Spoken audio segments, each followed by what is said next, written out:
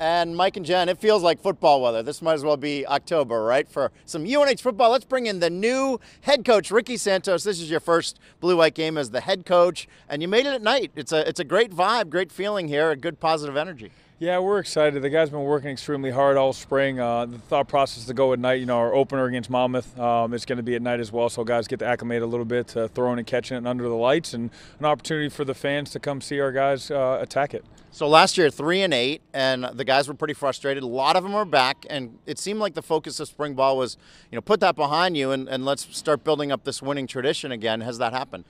I think so. I think we've taken a step in the right direction offensively and defensively, and we've done some really creative things on the special teams end as well. And as you mentioned, yeah, last year was frustrating, but all we've talked about, it's a new team, new year, right? Trying to forge a new identity, and for us, to have a growth mindset and kind of learn from the past. We don't want last year to kind of go by the wayside. We want to use that as a benefit and some things that we can kind of learn for. I think our guys now they got more acclimated in terms of making plays in game and pressure situations. So yeah, we're going to pull from the positives. We have some video of you guys at work in spring practice here. What did you learn about your team that you really like, or what's a positive coming out of spring?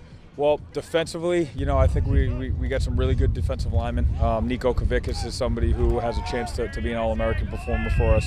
Josiah Silver, after that sensational freshman campaign, continues to get better. Really proud of Coach Garrett Gillick of what he's done schematically. We've changed some things up a little bit, pressuring a little bit more, and they're disguising some stuff. Coach DeAndre's back, and Coach knows guys in the back end, so he's been a tremendous asset for us.